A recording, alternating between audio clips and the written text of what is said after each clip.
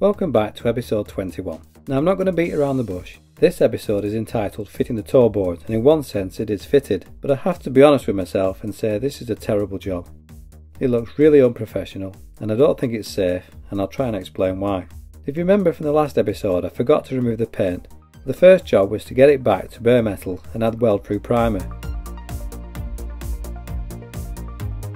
Now because I wasn't great at welding, I used a scrap bonnet and I cut it down into strips to give me some pieces to practice on.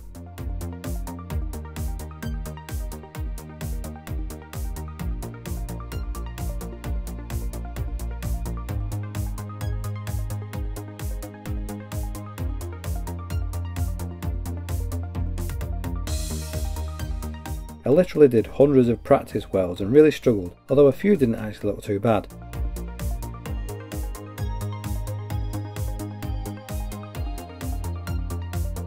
I also swapped the CO2 for the argon mix, and that really helped. But eventually I just had to go for it while the weather was nice and dry, and that's when I ran into a multitude of problems.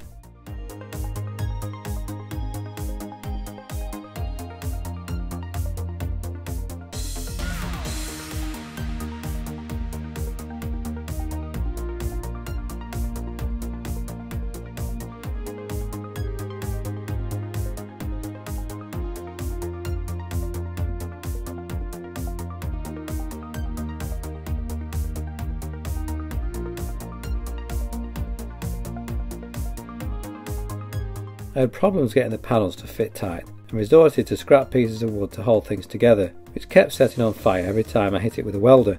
I also unexpectedly ended up in hospital with heart problems, and it left me feeling very weak, and I was struggling to even lift things like the welder without help. I was just generally lacking in confidence, and it started to show in my work. The welding was terrible, and I just seemed to be welding then grinding it back off, and then starting the whole process again like Groundhog Day.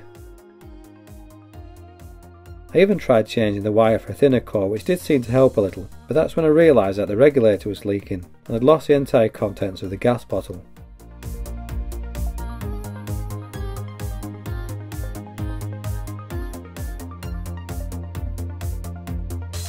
The wind was making it impossible to weld properly, despite the fact that I was now under a gazebo, and the sun was making it difficult to see what I was doing as the visor kept on automatically tinting.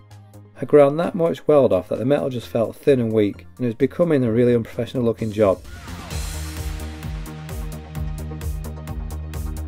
I was trying everything that I could think of to get it looking right, but I was so disappointed in the work that I'd done.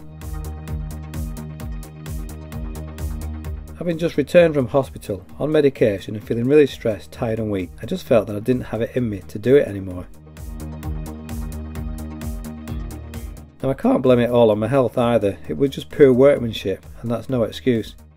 I just didn't have the skill set to weld the car.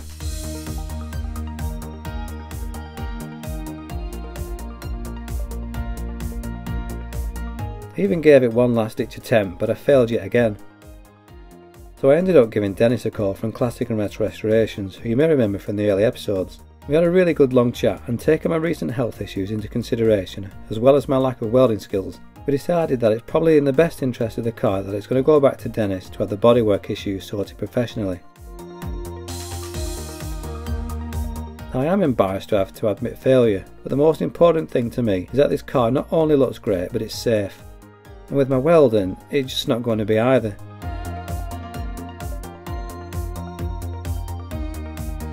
The car is going to be collected shortly in the next few weeks, and Dennis has kindly offered to take regular photos and video progress so I can keep updating the channel, and in the meantime I can get on with building up both subframes and getting on with the engine, so that when the body comes back I'll be able to make some good progress. I also need to look at sorting out the wiring loom and making some decisions about the interior. So it's a bit of a step backwards for me, but I guess in one sense it's a giant leap forward for Smugwood Mini. Dennis is absolutely brilliant at what he does, and he's restored dozens of minis, so I know it's now in good hands.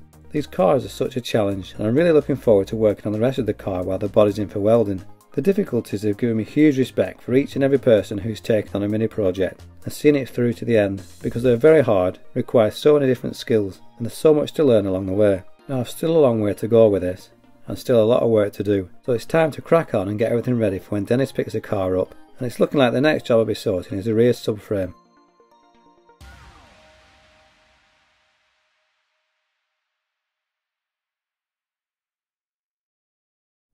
Prior to making the videos on YouTube, I worked as a firefighter for nearly 20 years, serving my community and helping to save lives and promote the fire safety message.